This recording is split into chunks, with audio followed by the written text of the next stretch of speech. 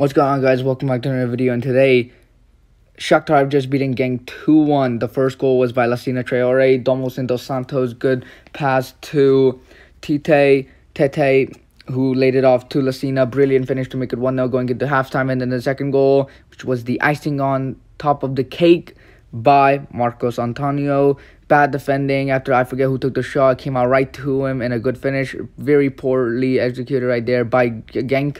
But yeah, and then they scored another one. The late goal by Genk in the 98th minute, Dessera, but it was way too late. I mean, good finish and stuff, but didn't matter. They lost 4-2 on aggregate. And yeah, Shakhtar, they came out strong.